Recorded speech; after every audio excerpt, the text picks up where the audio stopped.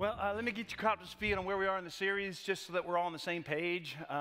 We kind of started this series, and it's after this Stranger Things thing that Netflix put out. And the Stranger Things thing that Netflix put out was basically this sort of sci-fi idea. And in this show, it's the classic battle of good and evil. And so there's this evil realm that kind of parallels the real world, and the evil realm is called the Upside Down.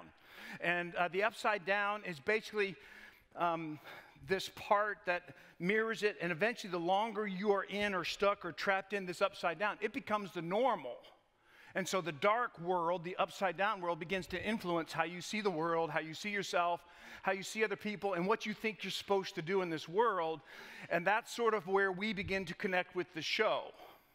I would suggest in our world, we are bombarded with these messages that are trying to shape us, redefining what is right and wrong.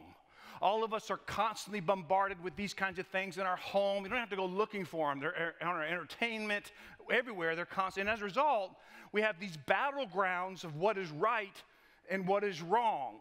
Even within the walls of the church, battlegrounds are being formed between a group that says this is right and other church people say, no, that's wrong. And there's confusion between what is wrong. And usually the evolution of what is right and wrong, hear me on this because this is kind of a significant thought, but usually the evolution of what is right and wrong tends to cycle toward what is easiest and most convenient. So when there's a fight between what is right and wrong, it's not normal that we would go up to something more significant or more difficult or more challenging, but we would tend to cycle toward what is easiest and anything that will allow me to express my right as an individual. And we're seeing this plastered in our society right now, where there's a battle between what's right and wrong. And if you will watch, the people who are trying to redefine what is right are actually trying to make it easier on themselves. So Jesus came to set the upside down, right side up. That was his whole deal. And the passage of scripture that we kind of been using, that Jesus used to launch his ministry on the earth, is called the Sermon on the Mount. And we've been focusing on the first 12 verses of that sermon. We'll do more throughout the year. But right out of the gate, Jesus begins his public ministry, and he pushes on three major identity pieces in that message. And the three major identity pieces that he pushes on are how we see ourselves, how we see God, and how we see other people. And when he launched this ministry and he launched his message to the world, he used this terminology of his kingdom and how things are in his kingdom. And that's kind of confusing terminology, because when God speaks about his kingdom, this is what he means. He means any place where what God wants done is actually done. So your home or your life or your marriage or your parenting or your relationship with your parents, Jesus taught we could allow God's kingdom to expand in our lives and in our families and in our relationships and in our finances and in our sexuality and in our addictions and in our passions. That God is willing to reign in all those areas, but only if we will allow him. We have to invite him into those areas. And then we learned that when Jesus addressed the crowd that day, as he launched his ministry, he used this word called Anoim. And the Anoim is a Hebrew word, and these were basically described imperfect people, afflicted people, or needy people, or self-righteous or arrogant people. In other words, they weren't perfect. They were like us. Anoim. They're people that, we try to say we have it all together, but we probably don't. Or we try to do the best things we can, but we don't always do the best thing we can. They believed their lives were meant to be lived with no clear direction or value. So they didn't understand there's a grander purpose, and they certainly never would have thought of being part of a kingdom. But Jesus taught in the Anoim, to the Anoim, that God can actually change anyone and anything into something kingdom worthy. And that's a big deal. Because what it means is, he doesn't just take the good parts of who I am. He doesn't just take the moments where I had a great day and I did everything right. But he can take any part of who I am.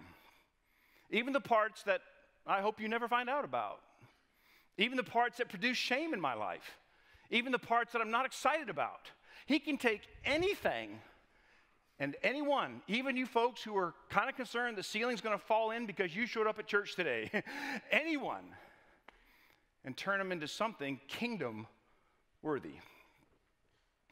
So for our time today, what I want to do is I'm going to go back and revisit one of those major identity markers that Jesus pressed on. And just a warning, I'm going to do a lot of kind of, meandering. And then at the end, I'm going to get into the passage. But stay with me. I hope this will be helpful to you. Jesus set the upside down, right side up, especially when it comes to how people view God. Because everybody in the room has some opinion about who God is. And probably if we put them on a board up here, we would have a wide, varied, diverse group of opinions. There's a girl who was a mystic, Julian of Norwich, one of the greatest Christian mystics we have. If you ever want to read Christian mystics, just Google it. You'll find some people. But she once described God this way. Completely relaxed and courteous, he was himself the happiness and peace of his dear friends. His beautiful face radiating measureless love like a marvelous symphony. And it was that wonderful face shining with the beauty of God that filled that heavenly place with joy and light. And I read something like that and wonder, what was Julianne smoking to actually think she sees God that way? Because there's nothing in me that relates to a God described like this. There's nothing in me that I've ever thought about seeing God like this. Let's put it more closer to today. We used to sing this song in church world. I don't know if you grew up in church or not, but you may be familiar with the song, but it always made me uncomfortable. And the reason the song made me uncomfortable was because it asked me to look Jesus full in his face. And that just wasn't something I thought I should do. Turn your eyes upon Jesus. Look full in his wonderful face, and the things of earth will grow strangely dim in the light of his glory and grace. Can we sing that together? Turn your eyes upon Jesus. Look full in his wonderful face, and the things of earth will grow strangely dim in the light of his glory and grace. Such a beautiful song, and I get what the songwriter's saying. But what I wrestled with was my understanding, my concept of God had nothing to do with looking God full in the face. I just wasn't comfortable of thinking of God in that way. In fact, when I'd read the Old Testament, anybody that saw God got jacked up. And so man, I'm not sure that I want to look God full in his face. Maybe some of you can relate to that. I trust I'm not the only one who thought of God not as a face that I really wanted to look at. In fact, if I'm really honest, I would see God primarily growing up as being angry or frowning. I saw God as kind of not satisfied with what's going on the earth, what's going on the planet, or what's going on in me. And so any idea that I would want to look him eyeball to eyeball. So the question when I'd hear people like me talk about how everybody could have a personal, intimate relationship with God, my question is, why would you want to? I mean, basically God's going to be fire insurance to make sure I can avoid the hell thing, but why would I want to spend time and hang out with God in any other time? So in the past, I think that maybe our concepts of God was often a projection of our anger and frustration in trying to follow God. Let me explain what I'm saying. We found ourselves frustrated because we had one church over here, one denomination over here, and we made this list of what it meant to follow God. And so we had a list here, and we couldn't keep the list. We pretended like we could keep the list, but we really couldn't keep the list. And so we found ourselves frustrated by the list that we couldn't keep. And then we fought anger because not only were we frustrated, but then we would look at your life and see that you couldn't keep the list either. And then we'd get mad at you, really because we're mad at ourselves because nobody could keep the list. Did y'all follow that at all? Yeah, I don't. Half of you were like, nope. Well, I know. See if we can catch on. I didn't do a great job at that. As a result of this whole thing of the way people see God and fighting anger and seeing God as angry, a hypocrisy began to form in church circles. People who pretended they were something they weren't. So we would speak of God forgiving us. And that was a good thing that we all received. But the problem was we couldn't forgive ourselves. And so we come in a room like this and we believe God forgives, but we didn't know how to get rid of our own shame and guilt and the things that we messed up. Or we talk about forgiving other people. And we gather in a church like this and we say, yeah, well, I'm good at forgiving other people. I mean, I saw a person at the checkout line the other day. They were in the 12-item line. They had 14 items. I forgave them. It's just no big deal. And I believe you. The problem is forgiving the person who deeply wounded you. The problem is forgiving mom or dad for messing up when they raised you. The problem is forgiving a relative. The problem is forgiving what happened on that date that shouldn't have happened, whatever. That's the problem. And then we spoke of caring for other people. But the poor and needy continued to be neglected, not just out there, but in our neighborhood. We heard about holiness, but we didn't believe it was possible for us. And we certainly don't see it in you. Then God spoke of loving each other. And so we surrounded ourselves with people who were just like us because they're easy to love. But when it came to other people that weren't like us, loving became more difficult. And as a result of this sort of frustrated faith, the church started to paint God as this punishing God. This God who has this big book with a pencil with an eraser on it.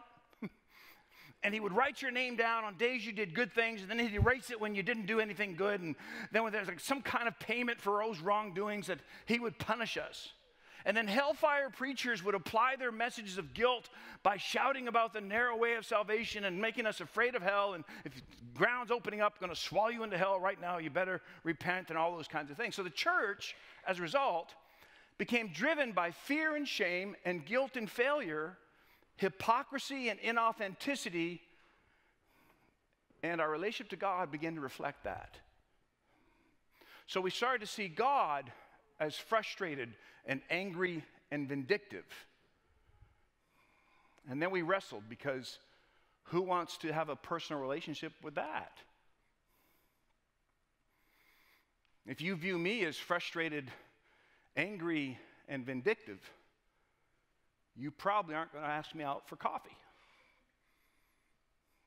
If I see you in the lobby and you got a frustrated, angry, vindictive face, I'm going to avoid you. And you would avoid me. And yet somehow we were asked to relate to this kind of God. It didn't just stay there. It started to develop. We added some other stuff to that understanding of God. In conservative circles, the old punishing God, we added to that God right theology and right doctrine. So we desire to be right, and that's the supreme value, and we really don't care who it hurts. Being right becomes the most important thing, and by being right, I mean having theology that is right above anyone else's.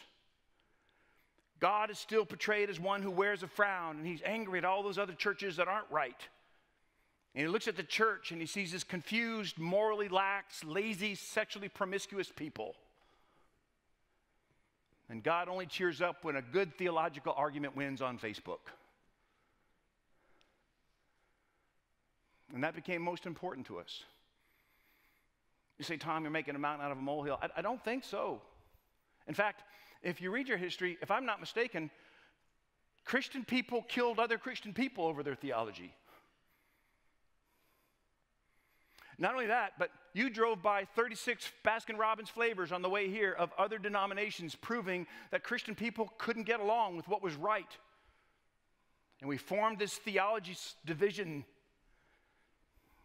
And it became the most important thing.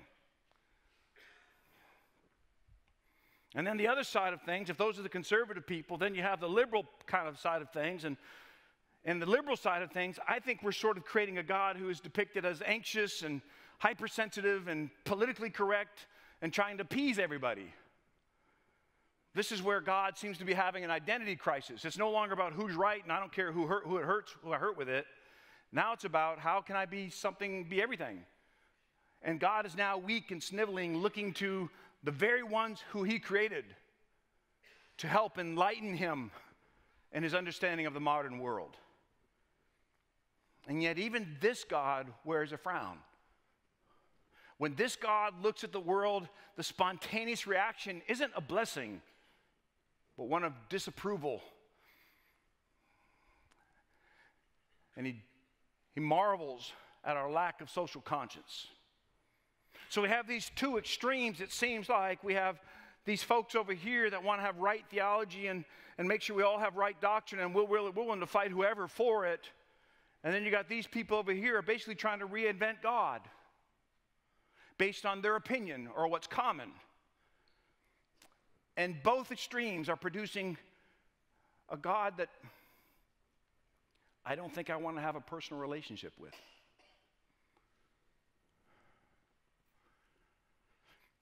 And then you have the biblical record of what God did when he created the world in Genesis 1 and 2. And we see that immediately after God creates every item in his creation, he looks at that item and he says, this is good. He looks at every item and he says, it's good. And after all creation is finished, God has a Campbell soup moment. And he says, this is not just good, it is good. This is very good when he sees all of creation.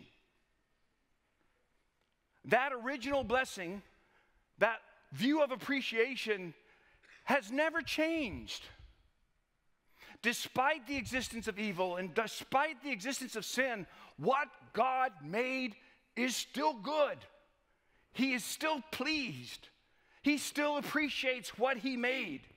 You actually see this in the New Testament, in the beginning of the Gospels, and Jesus is baptized by his cousin John the Baptist, and right after he comes out of the water, we just said this a couple weeks ago, voice from heaven opens up, heavens open up, and a voice says, this is my son, whom I love. With him I am well pleased. I would suggest, just as it was at creation, God is looking upon the earth and seeing it as good. Are you saying God doesn't see sin in the world? No, I'm not saying that. Hold on. But I do think he sees good. If you have ever had a baby, well, we just did it, didn't we? If you've ever had the dedication of a baby, had a baby there pop out, you know. You get the idea? I think God sees that and says it's good. Grandbabies? Some of y'all old, I know you got grandbabies. You think God doesn't look at that grandbaby and say, that's good? You ever plant something in the ground and watch some green push up through the dirt and produce something? You think God doesn't look at that and say, hey, that was good, wasn't it? Look at that. Hey, come here, angels, check this out. That's good. You ever been to the beach? Y'all go to the beach this summer? You go to the mountains, you go to Colorado? You think God didn't look out there with you and your camera or your phone and say, yeah, that's good. That's good. I would suggest that the awareness of God's smile upon the planet, fallen as it is, was very much part of the everyday mindset of Jesus. Because Jesus carried a message we had never heard before. And he related to people and ministered to people in a way the church had never seen and the world had never seen before. And to understand Jesus' teaching and his attitude, it can be helpful to imagine that throughout his entire life, he had this message on repeat in his mind of God speaking to him and whispering into his ears, you're my boy, whom I love, and with you I am well pleased. Let me ask you, what's the message on repeat in your mind that God's sending your way? Anybody else got one of those You were good except for your 20s. And I'll never forget it. You're good except for the computer thing. You're good except, anybody got one of those messages going? I wonder if, like any parent's influence on a child, those words helped form the consciousness of Jesus, assuming he had a consciousness, which I'm assuming he did. Maybe he didn't. I don't know. Therefore, when Jesus looks at the Anawim, the poor and the hungry and the weeping and the adulterers and the cheats and the needies and the afflicted and the possessed, he looks at them, and instead of seeing where they are weak, he calls them blessed.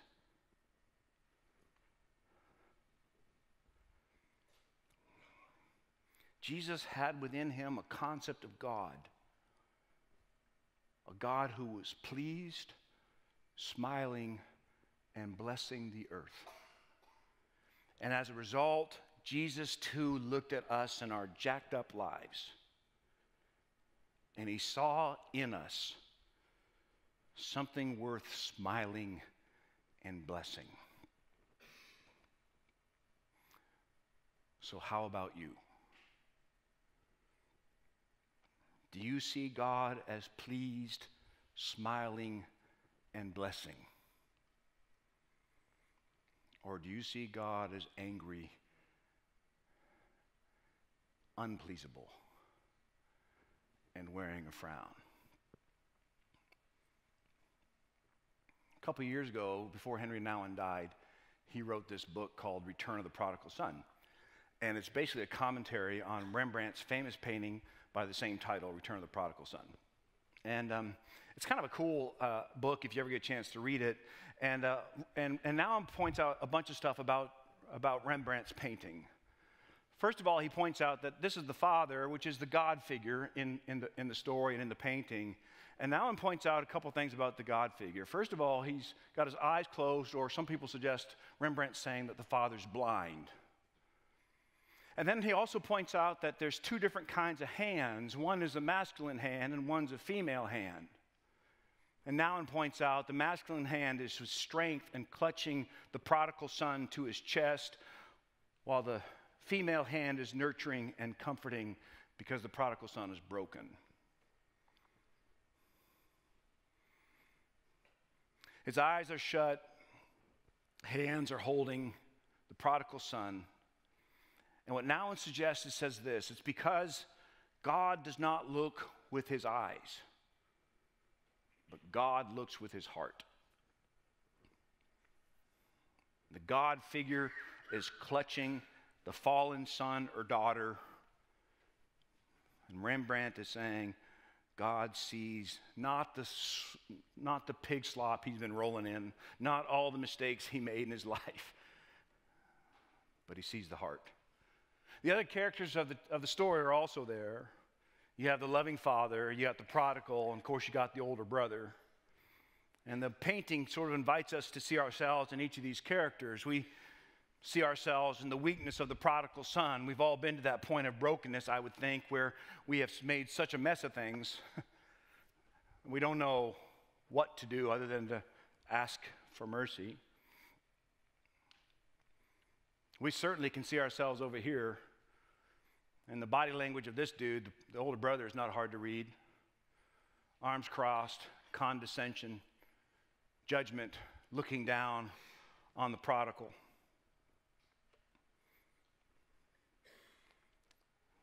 But what Jesus and perhaps Rembrandt is inviting us to identify with in the painting is the Father, and his all-embracing, all-forgiving, caressing compassion.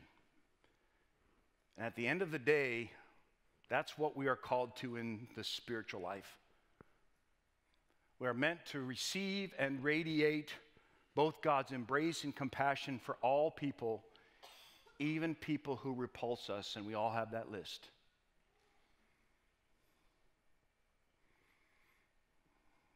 In order to be able to do this, God is going to have to change the way we perceive him.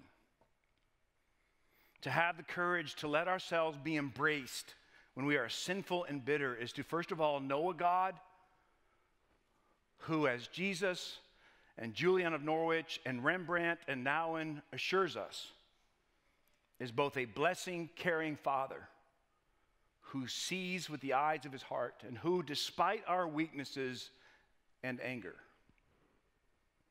this God sits relaxed, smiling, with his face like a marvelous symphony, according to Julian. And this all was precursor to get us into the passage that we've been studying.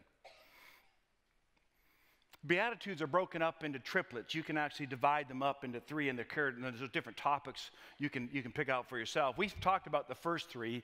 The first three of the triplets are this. They said, Jesus started the message. He said, "Blessed are the poor in spirit, for theirs is the kingdom of heaven." That's the first one. "Blessed are those who mourn, for they will be comforted." Second one. "And blessed are the meek, for they will inherit the earth."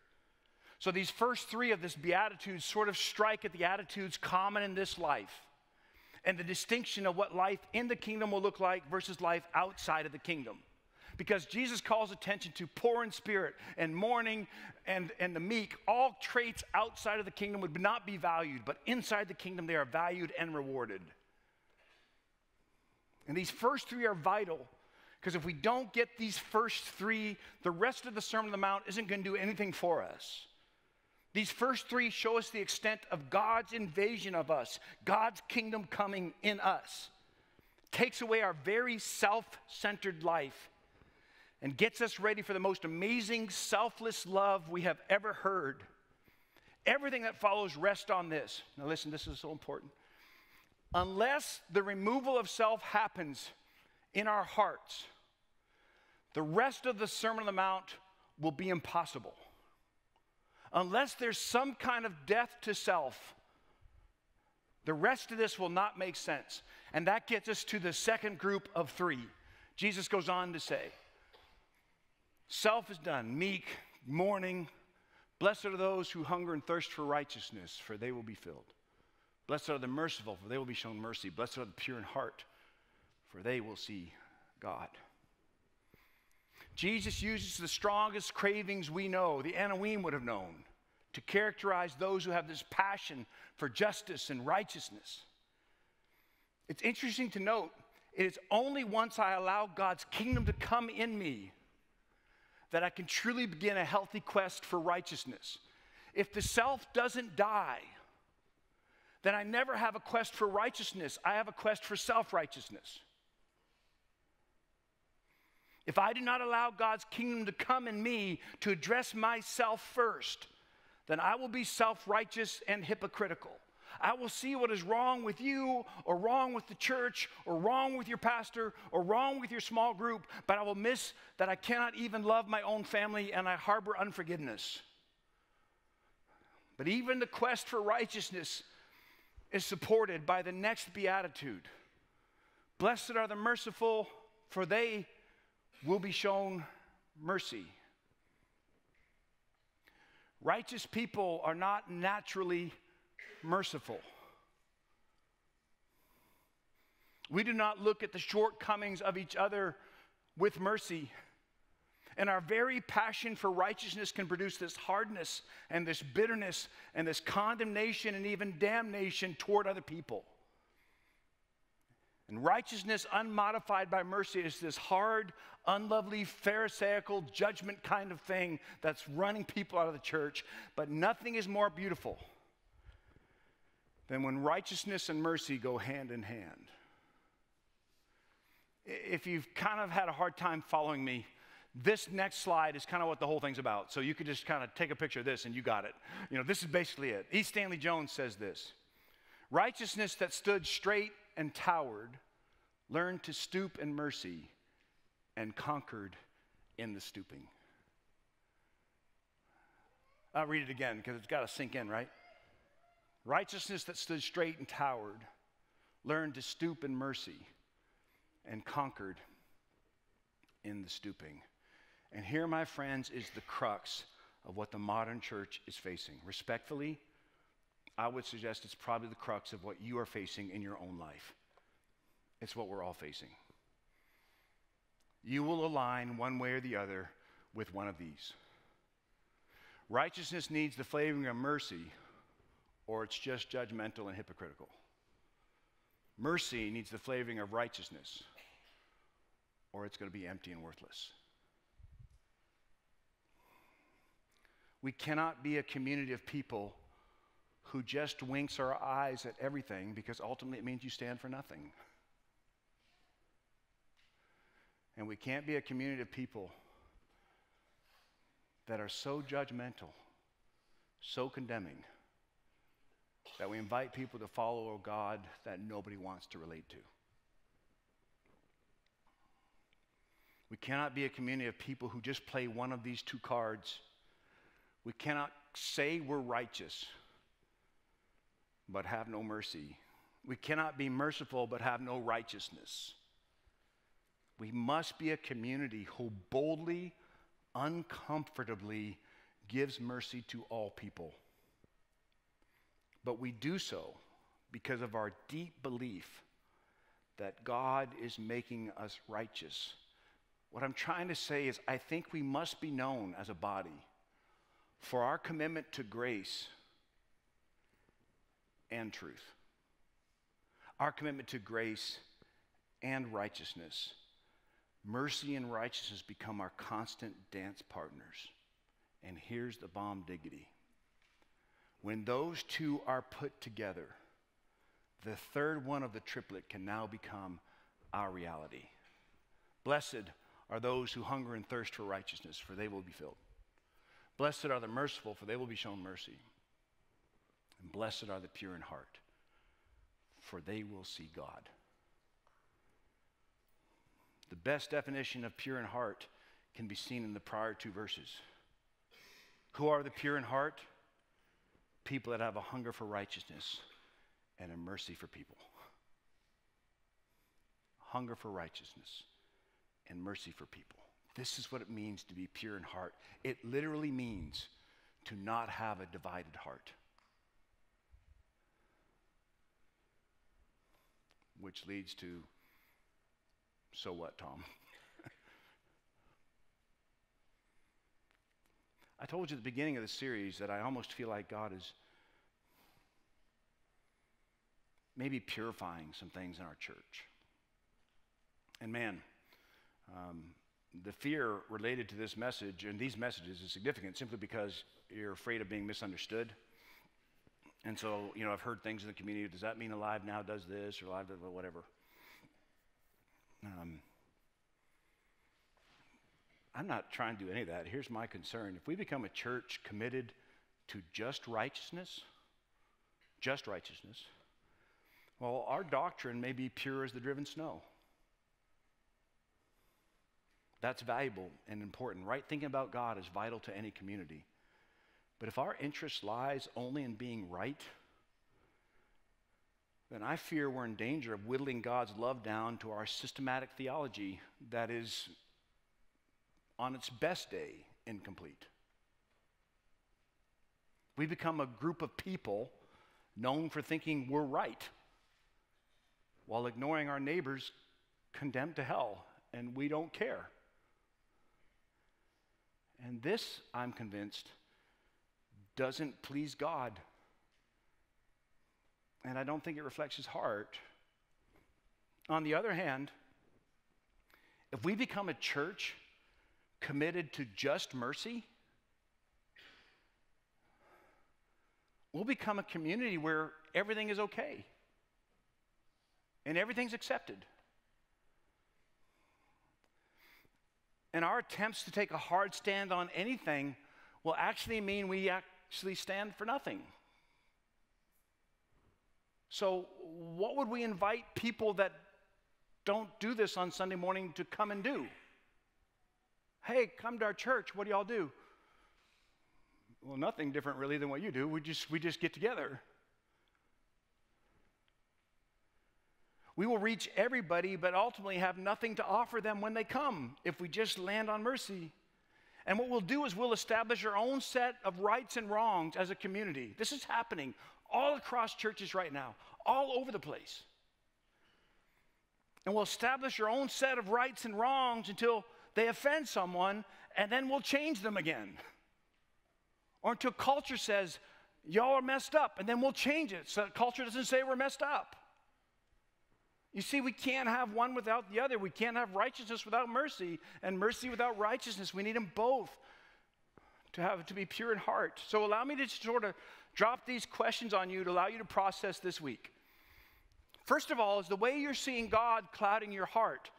When's the last time you viewed God as looking at you, smiling, and saying you are good? Because everything I read in Scripture indicates that's how Jesus sees me.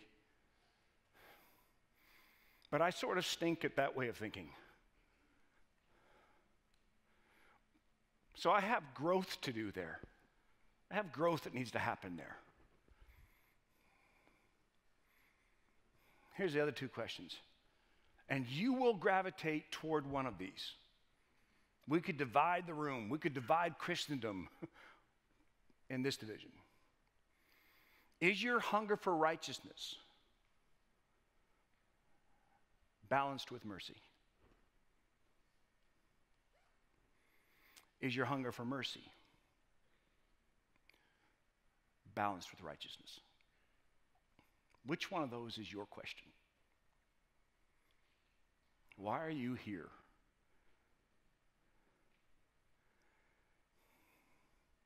Only then, when we can love each other, only then, in righteousness and mercy, only then do we see God as He really is. So we'll be a church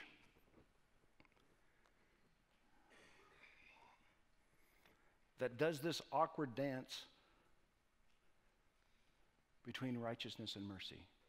Not my righteousness, but what Scripture teaches righteousness is. And when someone comes to pull down a teaching in Scripture, or someone says maybe that's not what God meant, well, then we'll approach those conversations with mercy. And hopefully we'll treat people with mercy, even if we don't believe the same or agree the same. But only in the context of righteousness. Together, grace and truth. Give it a whirl. Thank you, Lord, so much for these good folks. Thank you for the opportunity to spend some time with them. I pray now, Lord, that you would use these words to challenge us. Mercy people, righteousness people. Lord, I think my biggest prayer all morning is that people that see you as this vindictive, angry God would find a God that smiles. This is my child. I love that child. I am well pleased. And that would become what shapes us. That would become the context that allows us to flourish, allows us to question things, allows us to seek answers. And Lord, as you place us in areas of influence, whether you give us relationships or children or our workplace, we could pass on to this next generation. We could pass on a God who smiles, a God who hates sin, but man, he loves his creation. Yes, he hates sin, but when he started launching his kingdom and stood on the side of the hill, he called us all blessed. None of us had given our heart to God. None of us had a fish on a car. None of us had been baptized or dedicated. We just were all sitting there with our jacked up lives. And Jesus launches his new kingdom and he looks at us and says, you are a blessed people. So Lord, guide this church in your mercy and in your righteousness in your name.